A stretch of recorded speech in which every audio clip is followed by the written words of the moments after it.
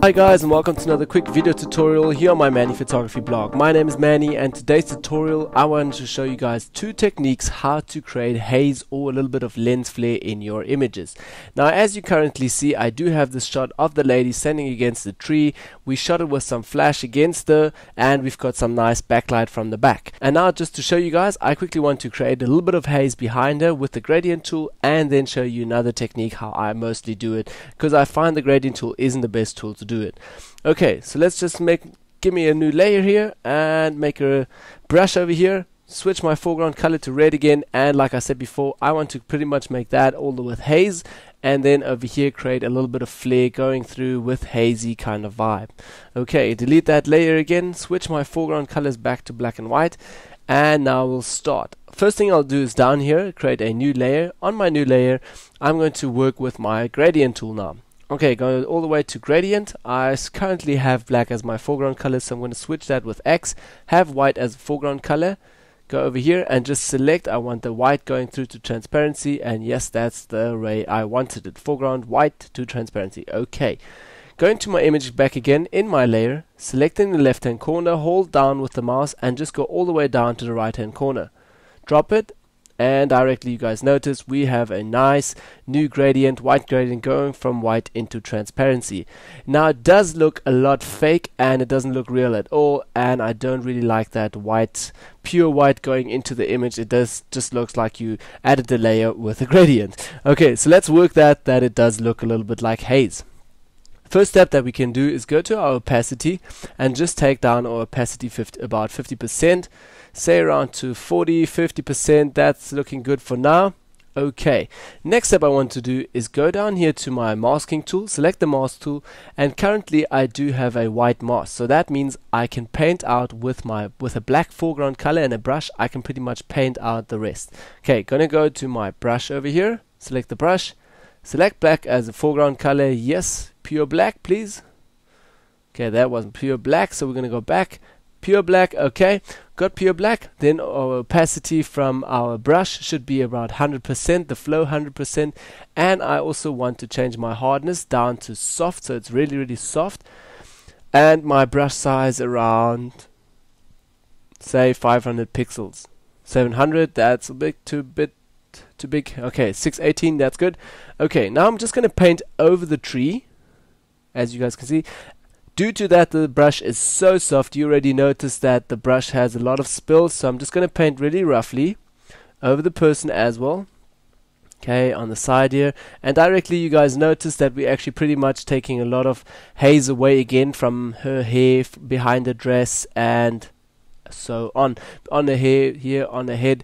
So that looks already fake, but don't worry, we painted on a mask, so we are able now with a white foreground color to paint that back. Okay, so I'm going to zoom in now very closely onto my image, and due to that I'm working with a Vacuum Continuous 4 board, I'm able to change my brush size here very quickly. So if you're photoshopping quite a lot and doing a lot of creative work, get yourself this board. It is really awesome and helps quite a lot.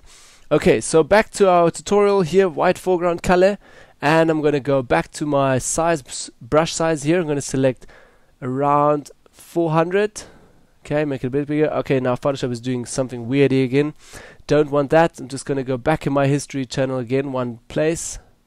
Okay, so my brush size is very big now still. I'm going to turn it down to 90%, say around there, and then with a 100 opacity, just paint it in very closely over here and over there, just painting in that, holding my spacebar here to move around and all around the person's face and over here, and just going to draw very roughly around her face and around her head, just painting back that haze. Okay, but now we still have to work it into the person. So what I'm going to do now is take my brush size again and make it a bit bigger. Okay, maybe even bigger, like around 250, 200, and a very soft brush. So now as I'm painting, you guys will notice as well, the spill is so big that we can actually spill a little bit onto her clothes, and it just looks perfect. Okay, that up a little bit more. Don't worry, nobody would really recognize that you actually painted a little bit onto the clothing. Okay, on the hair, make the brush size even more bigger, and over here, okay, draw that in a bit. Just watch out that you're not going too much into her face and onto her head. Okay, make that a little bit smaller again, and over here, and that spill, pretty much that spill is covering all of that hazy areas that we actually just drawn out.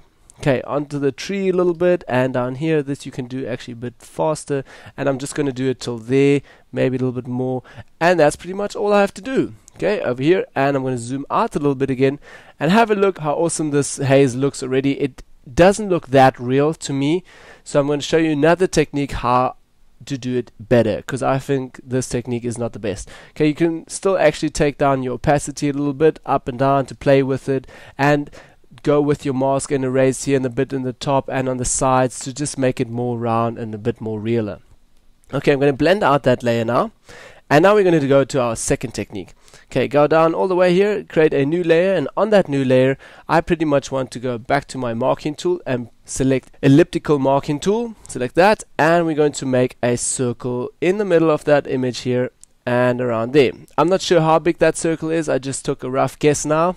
Okay, selected that, and I'm still in marking tool, gonna go up to select, go all the way to modify, and to feather. Sorry for that, feather over here. Select feather, and now a new window will pop up, feathered selection, and we want to feather our selection to 250 pixels. Going to say okay that. Now you see it shrinked a little bit. We're going to do the same effect again to select, again to modify, and again to feather. Okay.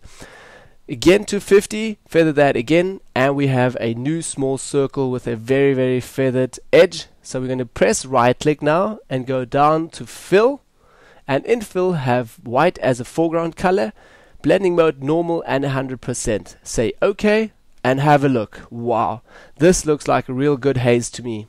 Or a small lens flare. You can still work it now, make a little bit of a smaller hole into there and create a little bit of more sun effect and stuff like that. I just want to show you guys quickly. Have a look now. If I drag that haze spot into the middle now, I'm also able to drag that spot into any direction I want to, because it's on a new layer. We're able now to just move it over here onto the trees or onto these plants, and have a look how awesome this looks. I'm also able now to still transform that, to press Command T, and we can transform that, make it a bit bigger, make it smaller if you want to. So all these functions we have just with one small button now. Okay, so accept that, and we're going to move that a little bit into the side again. And have a look, it does look way, way realer to me. Now I'm still able to make another mask on there, on here again, and that on that mask, just paint it out a little bit out of the face again. Select my brush again, go black foreground color because we're painting on a white mask. Make it a bit bigger. Don't forget our brush size is still very, very soft, so I'm going to make it a bit harder, 30%. Okay, and just make my brush size a bit bigger, and then just very carefully draw over here again and just give her a bit of more contrast again and get that color out of her. Alright, so these two techniques are pretty much my two ways of how I create a little bit of lens flare. It isn't the best lens flare you can get. Normally I would do a shot directly into the sun and then maybe just merge it out of there and take that shot. Okay, but if to create a little bit of haze, you can use these two techniques. If you want to, you can also, I'm going to show you guys quickly. I'm going to blend that out and blend in the first technique that we used, that was the gradient tool, and the second technique, just the haze. And together, if you like them together, which would look a bit hard, but if you like it, you can use it like that. Okay, my technique that I prefer is the second technique with the elliptical marking tool. Thank you guys for watching. If you still have any problems and don't understand how to do this, feel free to email us at team@manniphotography.co.za. My name is Manny. Thank you guys for watching, and see you in the next tutorial.